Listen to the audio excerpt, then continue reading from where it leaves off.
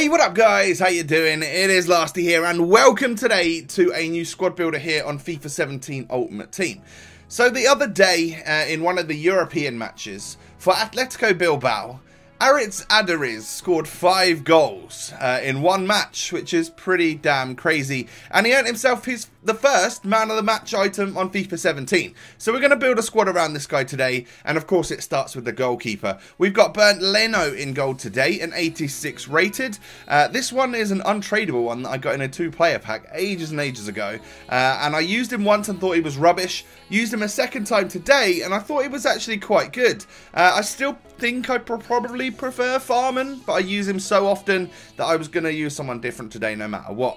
Danny Rose comes in at left back in this 4-3-1-2 squad today. Obviously plays for Tottenham. If you look at his stats, his shooting is his worst one, but they're still pretty decent stats. And then we have Jonathan Tah, who is like a mini Jerome Boateng. Well, I don't mean mini because he is 6'4", but he's like a lower rated, cheaper version of Jerome Boateng. And then what's better than the cheap version of Jerome Boateng than the actual one? We've got him in the squad as well. But at right back today, we've got Ignacio Abate. I use Abate quite a bit. He's probably the go-to right back for me. Him or Florenzi in Serie A. And then, of course, this is the actual Jerome Boateng.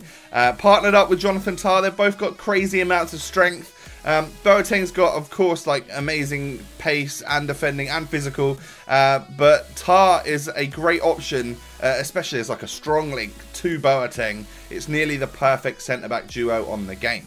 Now moving into the midfield then, we've got 3 hard workers today.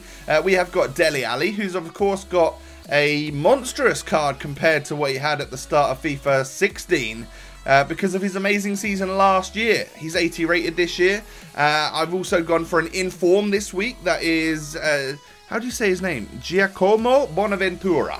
Now he's a default left mid on the game, but his inform is central. This card is unreal. Look at the stats. I put Sentinel on him and he's nearly a member of Club 80. And then we have ROY KEANE, who again is nearly a member of Club 80. If you put the Hunter card on him, it is only his dribbling that is 2 stats away from being at 80 plus club.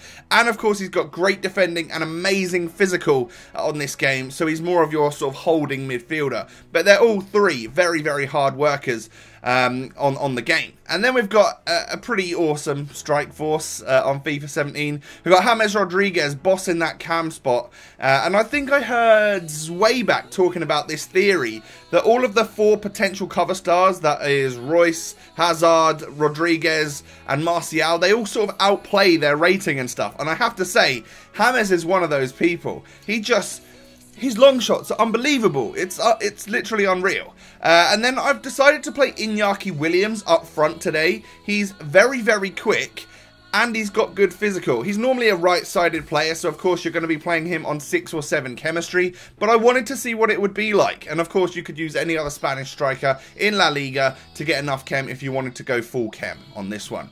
But this is our Aduriz. He's 86 rated. How sick does that card look, by the way? Orange and blue is just beautiful. I have to say, it's absolutely beautiful. And he's got a ridiculous goal to game ratio for me. What was that? 16 goals, 5 assists in 7 games? Unreal. Absolute gem on this game. Not a hidden gem because of course he's like brighter than the sun. Anyone would know that he's there. And of course, props for getting like the first man of the match item on FIFA 17.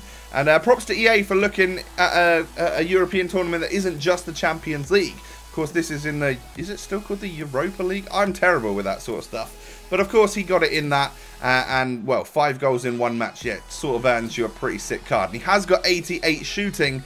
And I think I put a Hunter card on him, which takes him up to like 97 shooting, 84 pace. Like, really, really good. And this team... Yeah, I sort of dominated quite a few people. I scored lots and lots of goals with this one, and mainly from that front 3. I think I got 1 goal with Bonaventura. We didn't score any corner headers from my centre backs because I kind of have this technique now. You know when they patched the game a little while ago? Before that patch, it was like play it short to your player and then whip it back post, and there's always like a centre back there to nod it home. Well, because they sorted out that the new technique is to just whip it front post with a lot of power. And then the player, it's normally your striker or your cam or something, always gets in that right spot to just flick the ball on with the back of their head, and it goes in the back of the net. Like a very odd angle, but it does go in. And that seems to be my corner technique at the moment. I went for a couple of weeks spell since the patch came out where I didn't have much luck with corners. But then recently I found that, yeah, that near post thing, the little flick on, sometimes they volley it acrobatically, sometimes they just head it. But yeah, that seems to be the way that I'm scoring corner goals at the moment. Definitely not playing it short. Sometimes I bring the man short and then don't play it to him just as like a distraction for them to run a defender out. Leaves a little bit more space in the box for you guys to score that header. But you're seeing goals go in left, right and centre here. And the ones from James Rodriguez are generally like long shots. Like, look at that. Outside of the boot. Long shot from God knows how far out. A tidy goal from what is a really, really good player. When I looked at his stats after the game and saw that he'd nearly got a goal a game and he's got nearly an assist a game as well. Like, yes, please. You're a very, very solid player that I most definitely want in my team. Iñaki Williams at striker. Would I recommend him? I think, yes, he was a good partner for Aduriz because although Aduriz wasn't slow, he's not the quickest. And to have someone like Iñaki Williams, who's got physical, but is absolutely rapid, kind of helps. But then sometimes I would even recommend playing Aduriz in like a one-striker formation. And of course, you can't go wrong with Iñaki out on that right-hand side.